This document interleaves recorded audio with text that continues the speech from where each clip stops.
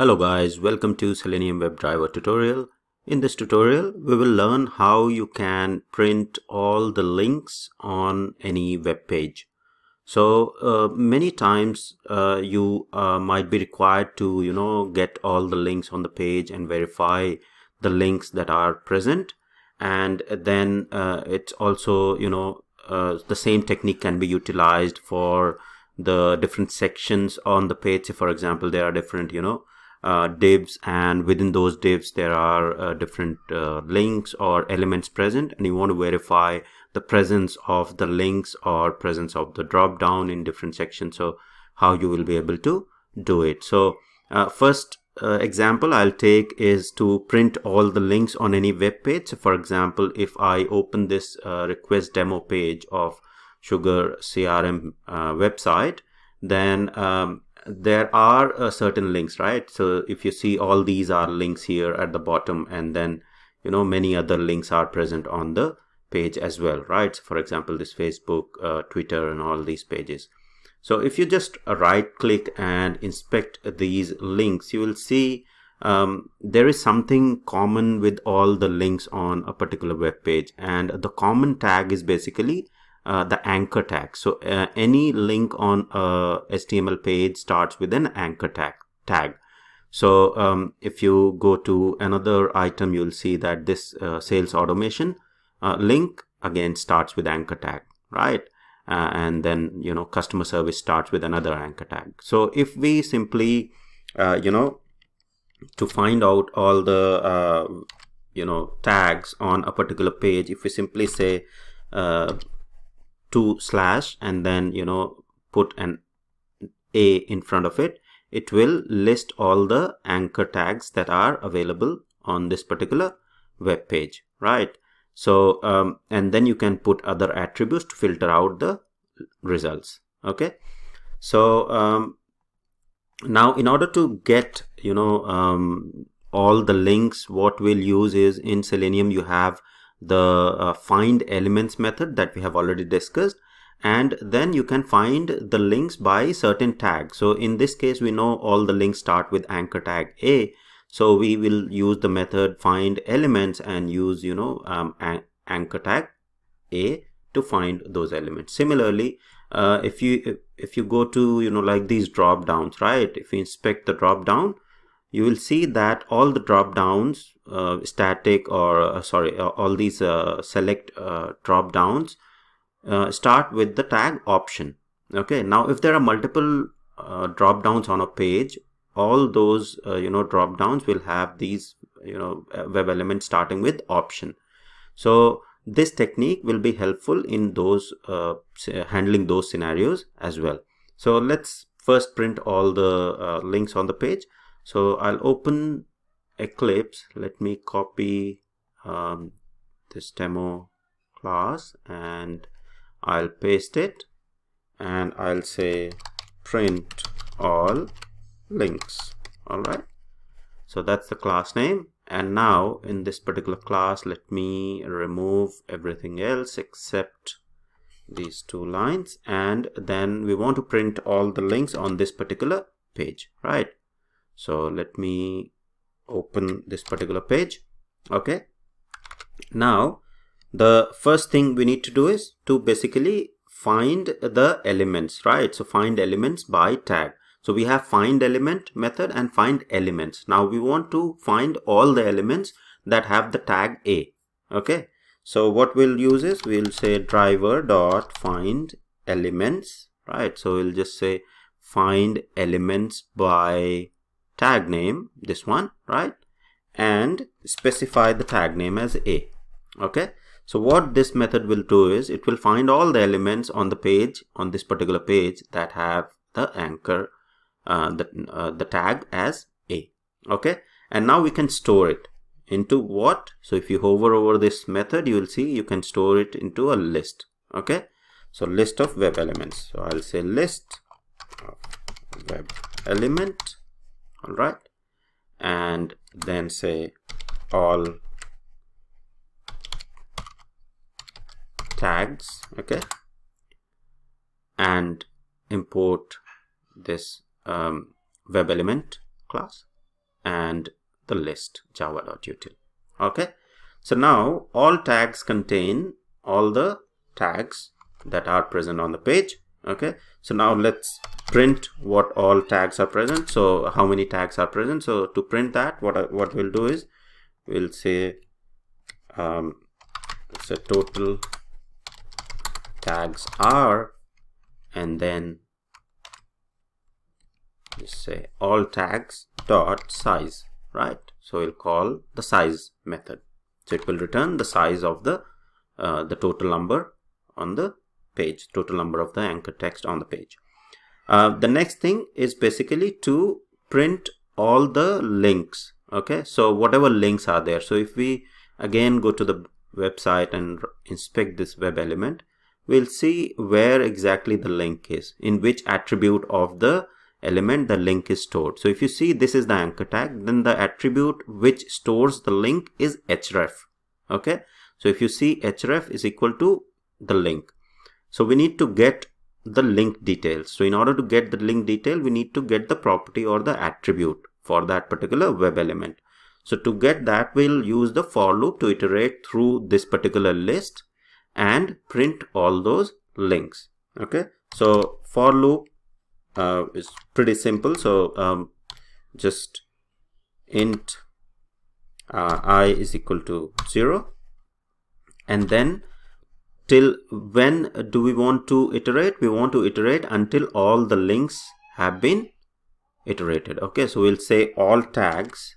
Okay, all tags,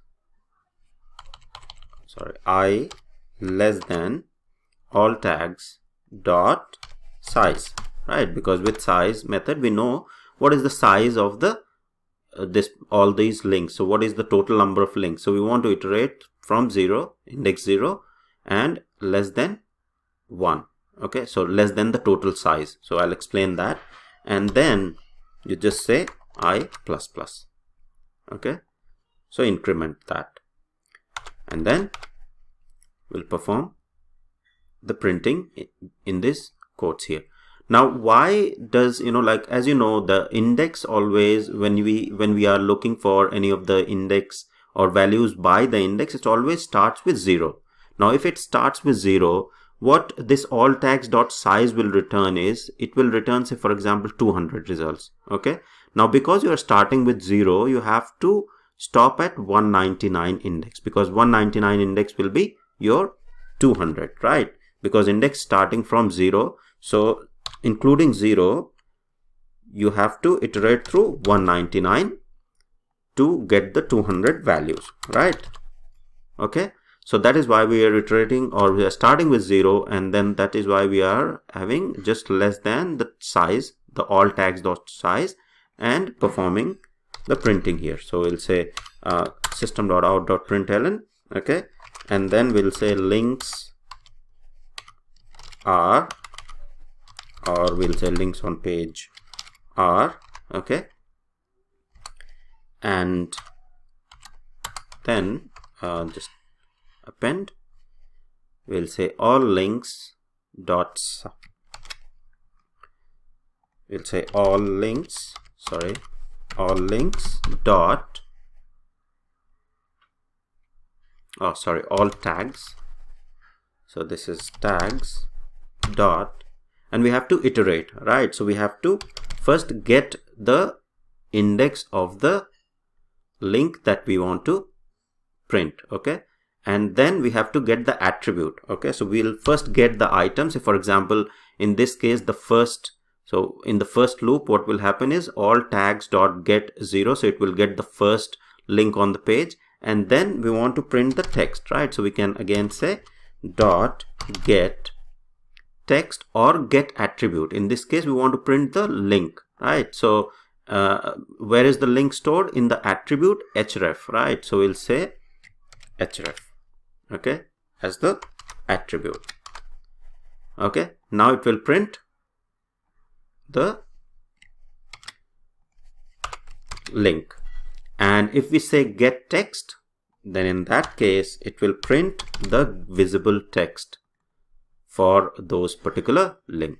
Okay, so let's save this and run it and see what all is printed on the screen. So it's starting, and it's launching the browser, and you'll see it maximize the browser. Let's go back, and you can see that it is printing all the links and the visible text. Okay, so on the console, if you go above, you'll see the total tags are 151, right? And then it has printed the link, or the actual link and the visible text. An actual link and the visible text, right? If there is no visible text, then that field is remain or printed as blank, right? So that's how you will utilize the logic to basically, like print all the links on the page, okay, and the text associated with the link, or any other methods that you want, that you feel useful in your test automation. That's how you will use it. So that's pretty much all about printing the links on the page. Similar concept you can utilize for the drop downs. If we go to this particular Salesforce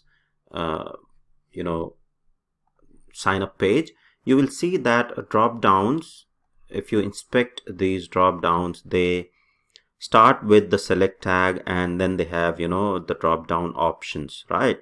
So these options are common for all these single select drop downs. So this basically option or option tag is common. So like we used the anchor tag for the links to print the links, we can use the option tag basically to print the options that are available on the on a particular page. Okay, so for example, in this case, let's replace it with option. Okay, so I'll change the link to Salesforce link, and then we'll change this tag to option. Okay, and then what we want to print is the attribute for the option. So let's see what is the attribute for the option.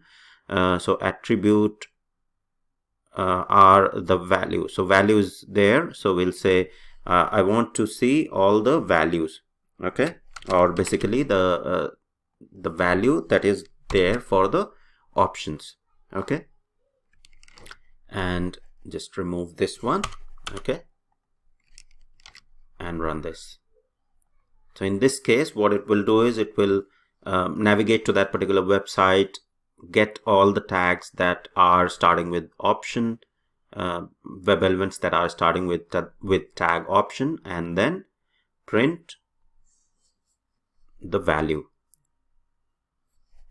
for those options. Okay, so if we go that, so you can see it is printing all the values that are available in the options tag of that particular web page. So you are seeing links on the page because I didn't change this text here, so that is why it's showing that. But if we navigate to this particular page, you will see that these are the job title that are available in the drop down, and then in the country you will see all the values that are being printed. Okay, now if we want to change it to something else or some other attribute, we can do so as well by simply changing that method. Okay, so we can simply change it to dot get either a tag name or text. So if we use text and save it and run, it will print the text in all of those option tags. So let's see what it prints.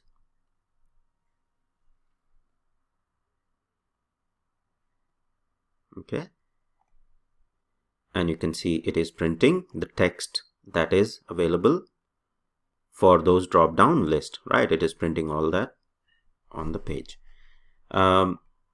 So the next thing will be basically, say for example, you just want to print the options that are available in the job title. So the one option is you identify this particular element with a unique identifier. In this case, say for example, this name user title is unique for this particular drop down, so you can use that to identify only this particular drop down job title, and then print the values in the job title, and then it won't print all the values in the other option.